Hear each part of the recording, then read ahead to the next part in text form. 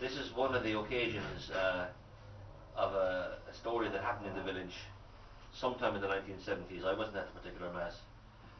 John Moriarty told me the story, the great philosopher and writer John Moriarty, who actually comes from my van, where I come from as well. That'll be good to him. He told me this story. He's written about it too, I think, in the trilogy. It's one of the trilogy books anyway. And this is my story of it.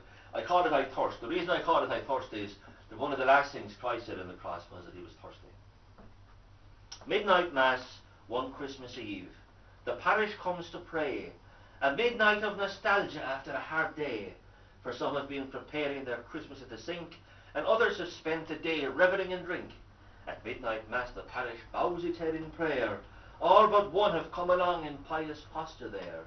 All day he's been drinking in the corner house. When it comes to closing time, he buys to carry out for after Mass 2 bottles of Guinness Extra Stout. And he stands there with the others at the back wall of the church. When it comes to the offertory, suddenly with a lurch, he staggers up the centre aisle while the crowd looks on in shock.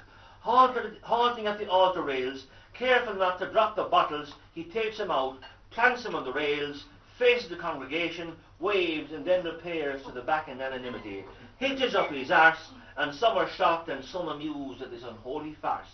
But the Christ who thirsts on Calvary has waited all these years for a fella cursed with the cross of thirst to stand him these few beers.